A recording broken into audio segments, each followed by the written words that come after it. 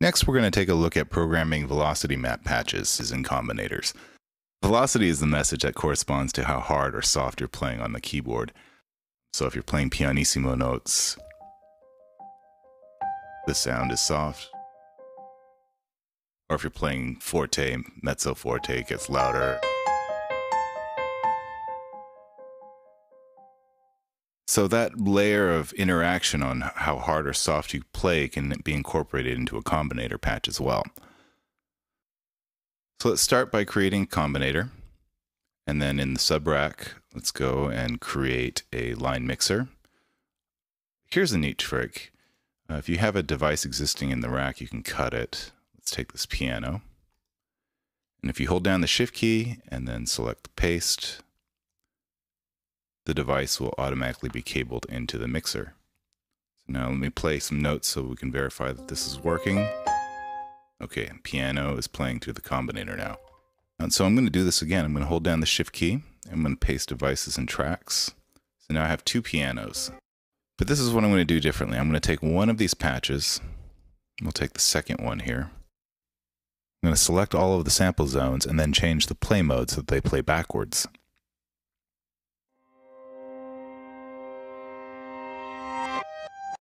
All right, before I get too far into it, I want to make sure that I have these labeled properly. Call that one piano. Call this reverse piano. Now I'm going to go into the Combinator programmer and start mapping these different velocity layers. Over here in the key mapping area, you'll see a couple of numbers assigned to velocity range. This is where you set your velocity zones. So for the piano sound, the normal forward playing piano sound, I'm going to set this value pretty high. Let's set it to about 100. And then for the reverse piano, I'm going to set that high value down to 99. So now I have these two devices mapped to different velocity zones. When I play hard notes into the keyboard, the regular piano will be triggered. And when I play softly, the reverse piano will be triggered. I'll play something hard.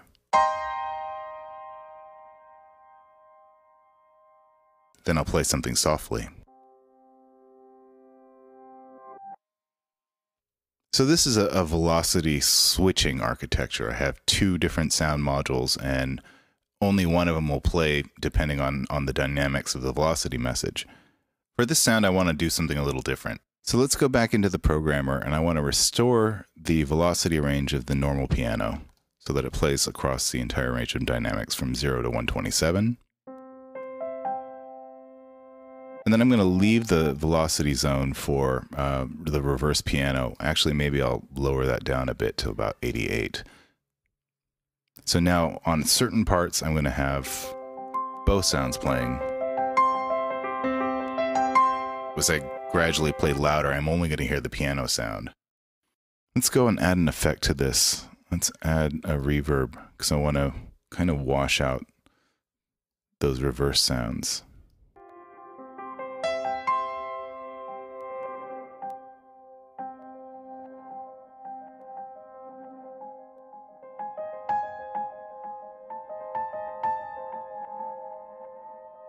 Let me go back and change a few parameters on the sampler. I'm going to add the spread modulation over the keys. And then I'm going to transpose that up a couple of octaves.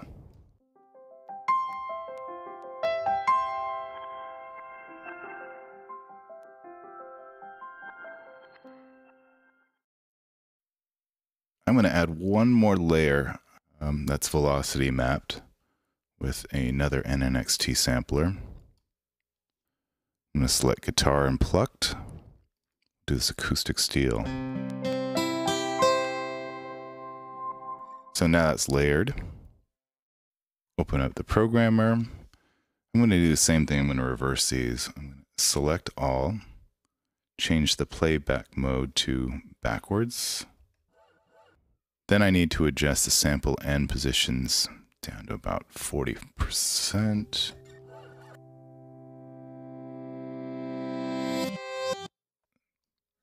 I don't want these noises in here, so let's go and delete these. Select 2, 4. We'll delete those. Now I want to insert an effect. RV7000 Advanced Reverb. Then I'm going to select Kick Bomb.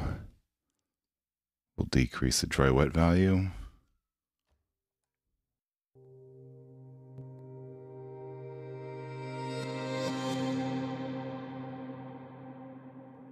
Let's create another RV7000 reverb. Reverse space repeats. Adjust the dry wet value. Now I want to set this velocity zone just to the very top of the dynamic range. So we'll set that to about 100. So now I'm going to play notes that go through each one of these ranges. We'll start with a very soft note. So you hear the piano and the reverse piano.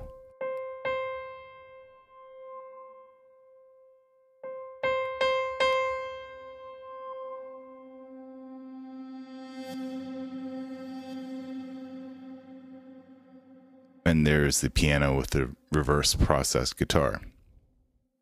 Let's take a listen to all three of these sounds layered now that I've got the guitars mapped to the upper end of the velocity scale.